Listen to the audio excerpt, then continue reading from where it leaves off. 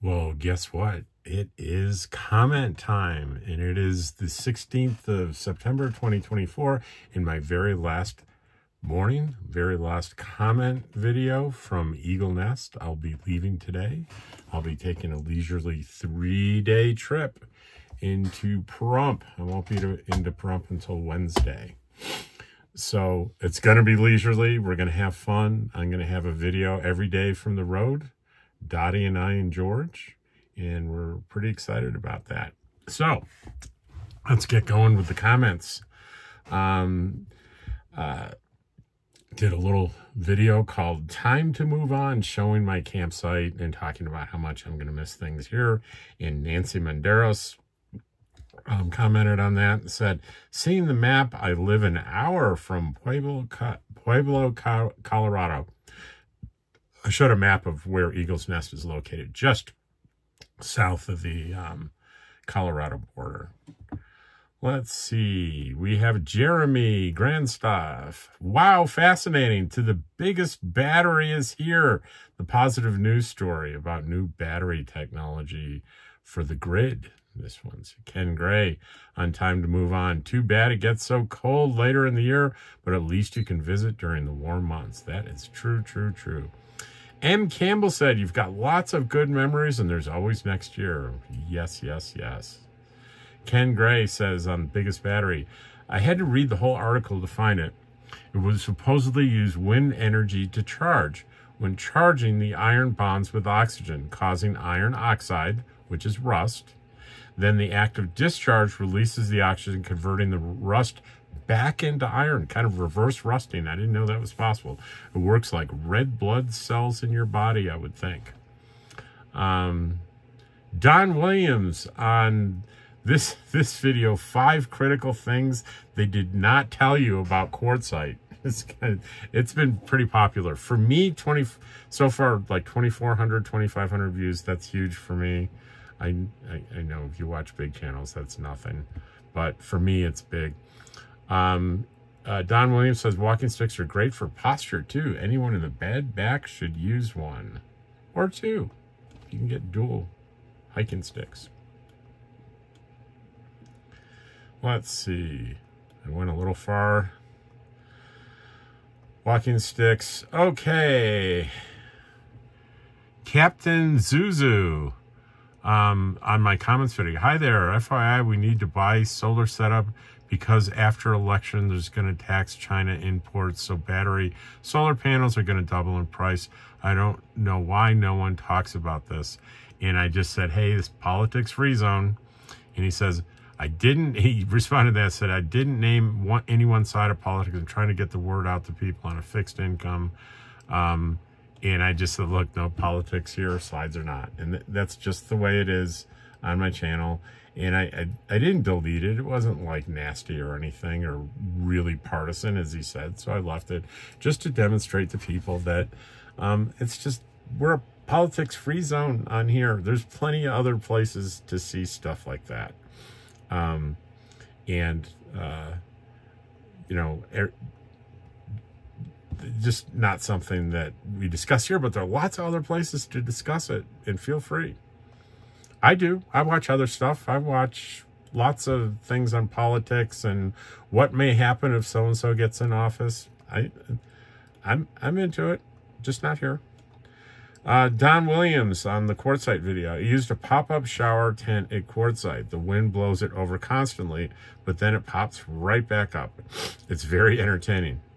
I admit that there's not much else to do in the desert. I can't agree with that one. Also, I tied up at least one rope to a bush or something solid. I don't think it would be much fun searching for the tent. Let's see, there's read more here. Oh, nothing more. Safe travels to all is what was the more. And I love being in the desert all winter. I find lots to do. And Jeremy Grandstaff again, safe travels. The sadness means returning next year will be sweeter. Love your sharing. Thank you. Thank you. Damien's detransition. Okay. I'm not sure what that means. transition, detransition, untransitioning. I don't know whether you're going into transitioning into RV life or undoing that. Don't know what that means, but doesn't matter. We don't have to understand what the meaning of screen names are.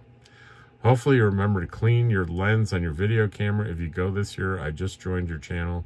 There's tons of glare having a dirty lens, and also your resolution is a little low. Well, that's a bunch of criticisms. So this is what they're talking about is the video going this year. This is what it was like last year. And it was like I re-uploaded from YouTube a video I did at the Big Tent Show. And you can't do the download, or you can't do the download in high resolution. It's like in 720p. So that explains the low resolution. And there's, with my GoPro in the tent with all the fluorescent lights and stuff, tons of lens flare. It's not due to a dirty lens. It's due to the kind of lens that I have on my wide angle stable lens that I have on my GoPro. I have, you know, of course, the first time I saw that, I was like wiping the lens and making sure everything, it's lens flare. So that's what that is. You know, it's not really a helpful comment for me, only because the tone of it is not friendly and not kind. It just really isn't. So I'm going to assume that person did not mean it to be unfriendly and unkind. And next time, maybe they'll choose their words more kindly. That would be really nice. So, same person, my first time in court, I'm overthinking scorpions and rattlers. How do many people deal with it? And I said, watch my video tomorrow. And that's the video. See the video today. And that's on that. Let's see. Ken Gray on the comment video. I wonder how your test kit will compare skip to or if this is boring. So I'm not, it is a lot of technical stuff. Ken did some research online and found like Quartzsite has like this minimal amount of, it's like he concluded 0.0000239 milligrams in an 8-ounce glass of water. I don't know where he got his information. And I just said, I'm going to do my own test. You know, if that's true, that's wonderful. That's far below the average amount of salt in a glass of water, which is very hard to believe. I don't know. I can't speak intelligently about his source. Said he got it from the Colorado River Basin Safety Control Forum. I couldn't find it searching for it. So we'll see when I get there. I'll do a test. I've looked extensively for what is this sodium chloride or salt or sodium, all those terms, content of water in quartzite, water in the LTVAs, and I couldn't find anything definitive. I just know people sell a lot of water in town, claiming the water doesn't have salt. So there's something there. And my little experiment where my atomized water from the LTVA turned all my propane flames orange, which salt does. And it was, I think I proved pretty conclusively that the cause of that was the salt in the water. And the water from town does not do that. So your comments video. Mark Dyke 6928. I had an older small dog and we were camping on the shores of Lake Havasu.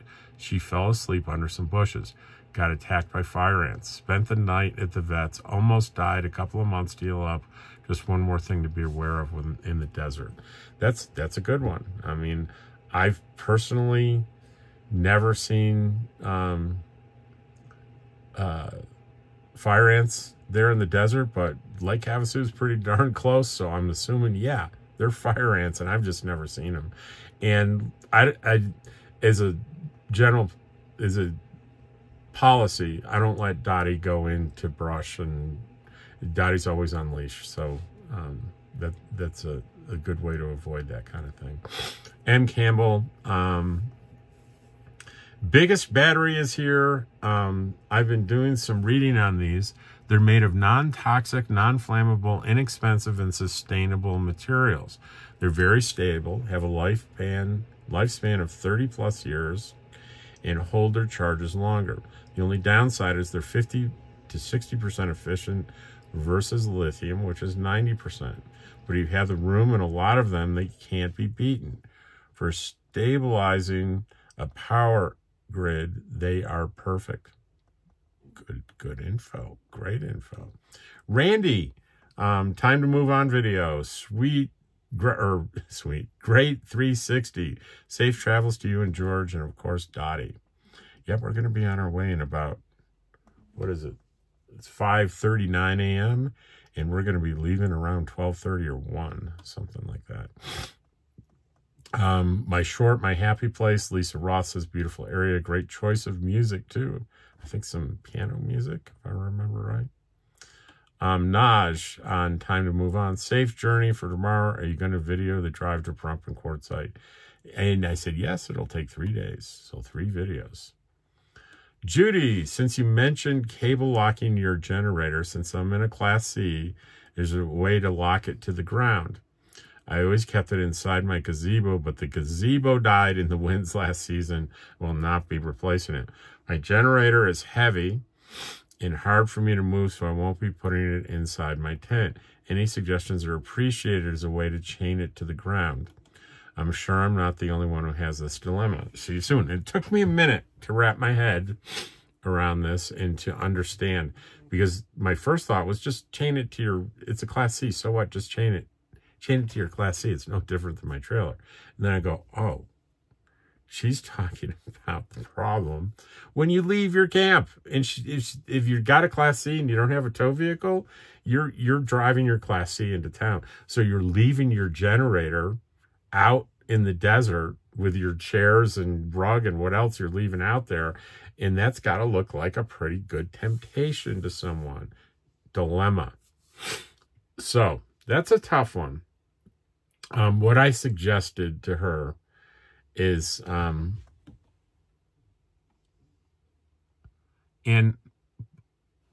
it doesn't look like both my replies showed up. One is missing. Huh. Well, Judy, I'll just tell you what I said. I'm sorry.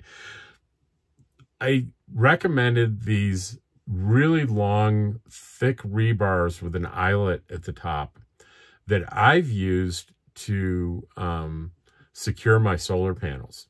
Like, I drive them into the ground and I attach my solar panels to the eyelet so they stay out there even when there's a 60-mile-per-hour wind. My solar panels aren't going anywhere because I've got these stakes into the ground. And let me tell you something. At the end of the season, when I took these things up, it was a job to get these things out of the ground. I smashed them in with a big hammer into the desert, and to get them out was tough.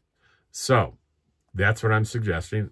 If anyone else can think of a different thing that she can do, not for, you can't pour concrete out there in the desert. You can't do anything permanent or anything that hurts the environment. So what I said was, give that's a good idea for this reason. A determined thief will get that stake out of the ground and steal the generator, right? But it takes some work and time, and most thieves aren't going to take that risk. Most thieves are looking, oh, a generator, and then they go, oh, damn, it's attached to this, and try pulling it by hand, it won't come up, and they're out of there. Most of them are going to be out of there because the more they at least know, the more time they spend stealing, the chances are someone's gonna notice. So that's my suggestion. And they're sold at K&B Tools. I use them to tie down my solar panels, and that was the first one was comment is what I've explained about what they are and everything. That comment is gone. It's disappeared. And I added on to it to tell her where to get the rebar. So that explains that. Sorry about that. Let's see. RV Grand Mac Charlotte 4604. That's some name. That's on the 5 critical quartzite video. Salt and calcium. The reason I buy RO water, I don't know, reverse osmosis water, because the city water causes stomach problems and tastes horrible. Not all places have reverse osmosis water, though. RV Relief and the water station by Chevron say filtered city water still salty. Thank you. And the Nick 3216 on my quartzite video, the 5 things you need to know. 1, get good hiking shoes or sturdy shoes due to the rocky terrain. 2, nighttime in the desert can disorient you, especially during twilight. 3, crime in quartzite is not as bad as you may believe. Lock things down if you step away. 4, the desert is windy. Take precautions to hold chains, carpets, etc. in place. 5, water in the desert has a high salt content. You can purchase salt-free water at local stores. This is like a perfect synopsis and summary of my video. I couldn't have done it better myself. The Nick 3216. Destiny Cisco, my happy place. You look happy. That's why it's my happy place. Good. I am happy. 4, Yellow Wolf. Have you heard the BLM is proposing to increase the LTVA annual fee from $180 to $600? And I said, yes, I am. Yep. Lisa Roth, kind of amazing. I do like we keep improving. Larger batteries, such as you're describing, seem like they would have been awesome for living off grid. Yeah, if you had like a tiny house or a cabin or something, the weight really of these things wouldn't matter, and it'd be pretty cool. Another from Lisa Roth on Time to Move On. Drive safely tomorrow on the whole trip there. Give our Judy a hug for me too. I'll be seeing Judy in Pahrump. Again, yay for Boston. This is wealthy Boston residents say yes to homeless. That was from the other day. Yay for Boston. The first thing people need is a safe place to sleep. Everything else comes after this. I love this, Rob. Thanks for posting. And we have Susan Jack on Time to Move On. I've enjoyed all of your videos of Eagle Nest, Angel Fire, and the surrounding areas. You have taken me on some fantastic trips this summer. Thank you. Safe travels. Thank you, Susan. And Tim, what are your temperatures out there now at 8,000 feet? I'm guessing they're pretty low in the morning. Well, it's 41 now, and it's 5:46 in the morning. And that's warm for this week. It's been in the high 30s, Tim. It's been between 37 and 39 every morning for about the past week. Let's see, and that is... Let's refresh the page to make sure we haven't got a new comment on there. And we do, from Renee, safe travels. And that was just probably 9 minutes ago. Thank you, Renee. And that is, that's today. There was something I think I wanted to say. What was it? I know that I mentioned that I'm leaving today for Pahrump. I don't know where I'm staying tonight or Tuesday night, but I know I'm going to go slow. I'm going to be careful. I'm looking at George, and George is not suspected yet that he's about to move. George the cat is not a fan of moving. So George will be sedated later today and go in his little comfy cat cage in the vehicle. Well, if there was something, I forgot what the heck it was. So I will see you tomorrow. Take care.